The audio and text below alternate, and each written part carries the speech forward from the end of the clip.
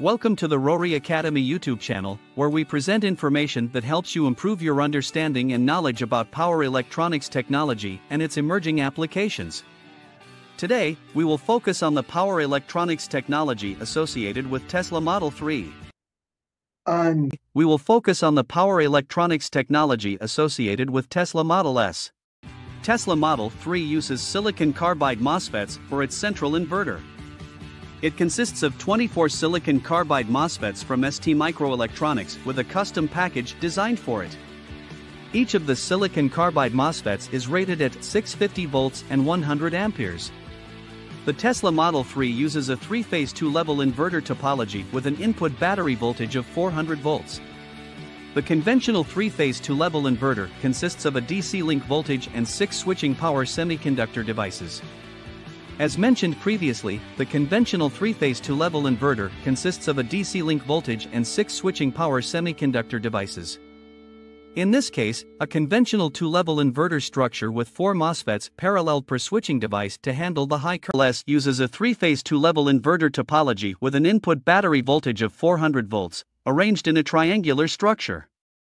The conventional three-phase two-level inverter consists of a DC link voltage and 6 switching power semiconductor devices.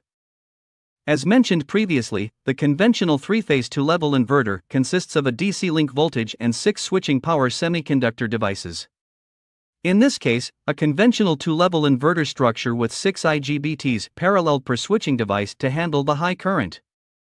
The inverter structure of the Tesla Model S is shown in 3 dimensions. On the topmost layer of the inverter structure, we have the control board, which coordinates the flow of voltage and current in the inverter topology. After the control board, we have an aluminum shield that separates the control board from the phase current sensor ferrite ring. Afterwards, we have the gate driver board, which consists of the gate driver IC circuitry for switching the IGBTs in the inverter topology. Then, the phase busbars that connect the IGBTs to the printed circuit board, PCB, which contains the gate driver board. Then, we have the heatsinks that enhance the heat dissipated from the IGBTs. The 36 IGBTs attached to the heatsinks and connected to the PCB through the busbars. The IGBTs are based on the 2247 package, which is a 3-lead through-hole device with a metal plate for a heatsink. Then we have the IGBT clips that connect the 2247 packaged IGBTs to the DC link capacitors. Power electronics technology deployed in the other Tesla model brand will be addressed. Remember to push the like button, then the subscribe button, and press the notification bell. Your comments and feedback are greatly valued. Thanks so much for your time and support.